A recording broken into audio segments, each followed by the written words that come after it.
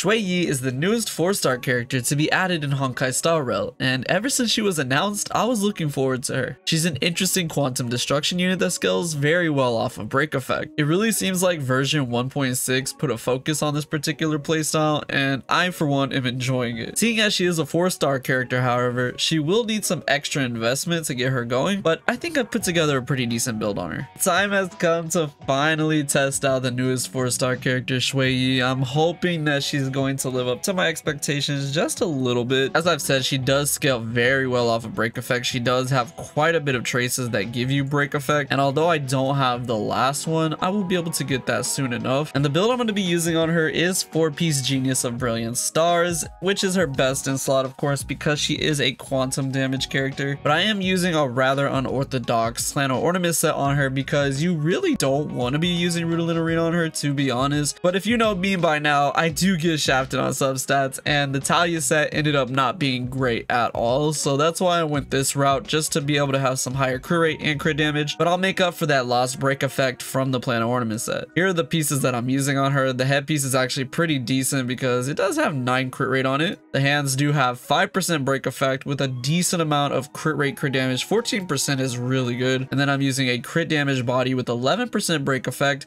and 5% crit rate. Then I do have her with speed boots. This is probably the worst piece. As always, I feel like it's usually the boots nowadays. You want her to be fast. It does have 18% break effect, but no crit on there does kind of suck. And then for the planar ornaments, as I said, the reason I'm running Rudolin Arena is because these subsets are a lot better than the Talia ones that I have. This one has crit damage, and it is weird using an attack percent main stat sphere, but I do know that that's better on her than a quantum damage one. The rope, however, did not let me down. It has break effect as the main stat, but it has 2 speed, 8% crit rate, and 18% crit damage. Pretty good. It's actually a really good rope, and because it's a break effect one, this is honestly why I chose Rudolin Arena. And for light cones, I'm going to be using Imbiber de Lunes because that 18% crit rate is definitely going to come in handy, especially if I am using Rudolin Arena. And although this light cone can fall off compared to On the Fall of an Eon, because I'm going to be running her with Bronya, I'll be able to use the basic attack with Xueyi, then use Bronya to come back with Xueyi, and I'll already have the stack of Dragon's Call. So that does circumnavigate the fact that she's not usually getting the buff from that, but because I'm running Bronya, it'll help a lot. And let's look at my Xueyi stats. So as you can see, her attack is not exactly where I want it to be, but I will be getting that stack that I just mentioned, so that will help a little bit. 133 speed, and the crit ratio is actually really good. Now with Rudolin Arena, you want to be at 70%, and I'm just 0.5% short, but I am going to be running her with Fu Xuan, so that will make up more than enough for the crit rate that I'm going to be needing. Last but certainly not least is break effect. It's not going to be as high as I would want it to be, but 127% is still quite good, and I'm going to be running her with Ruan Mei,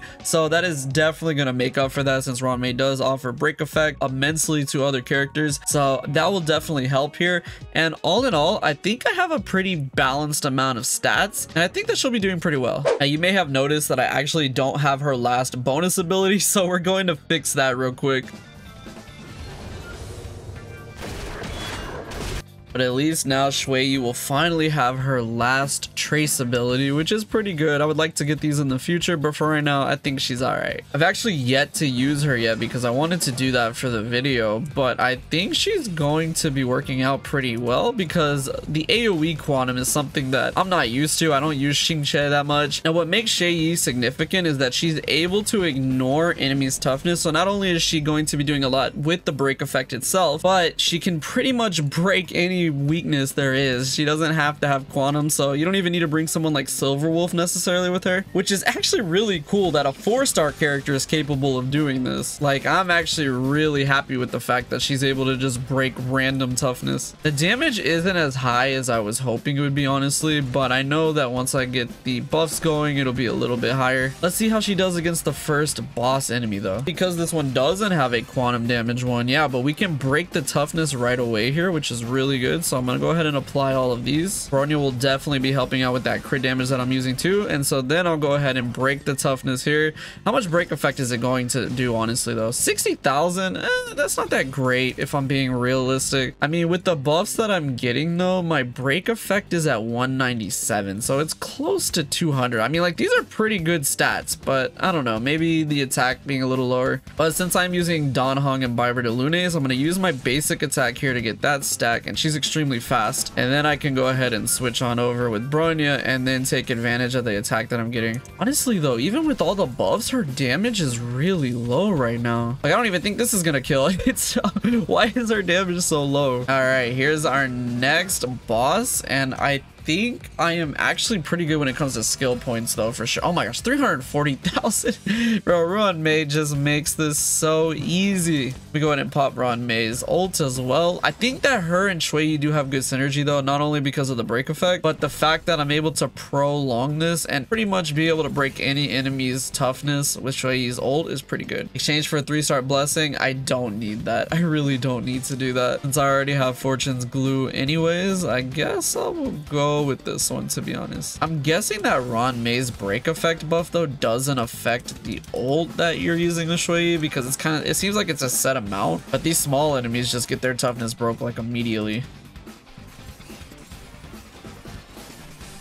Okay, the follow-up attack though, that's what's really good. Like I think that honestly adds to the damage a lot. There we go, that's pretty nice. And the follow-up, so that was over 100,000 right there. With the follow-up, she does do a lot more. And we got the last 3-star hunt blessing. Let's go. Oh yes, and I got this one. This one is almost as important as the 3-star ones, I feel like, because it goes hand in hand with them on this simulated universe world. And here we are at the boss fight. Let's see how I did on blessing. As always, I focused heavily on the hunt path blessings, and they treated me kindly today. I got the critical boost one, the ones for defeating an enemy and having your advance forward, and like I said, the one where when you defeat an enemy it regenerates energy. Now I wish I would have been able to enhance this one. I really should have, because 100% is so much better than 60. All right, let's jump into it. I'm not gonna lie, I'm a little nervous because I feel like she's not going to be able to keep up like Seela would. The break effect here alone does like 500,000 damage, so I mean there's that, by the way. Like let me just start off the battle by taking a health bar down. That seems totally fair, am I right? All right, I'm gonna try to start building up some of the dragon's calling stacks as well.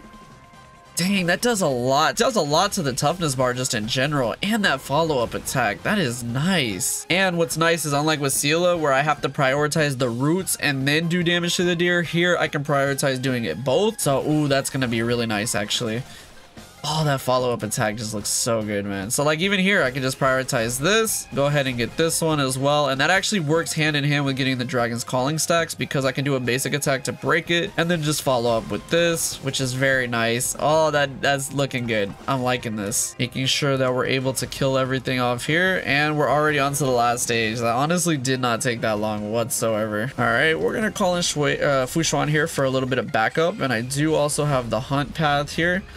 I can go ahead and use that. Very nice. I'm also gonna just go ahead and try to break the toughness. I can't get over that follow-up attack. I just love the animation. I think it's actually really cool over even some of the 5-star ones.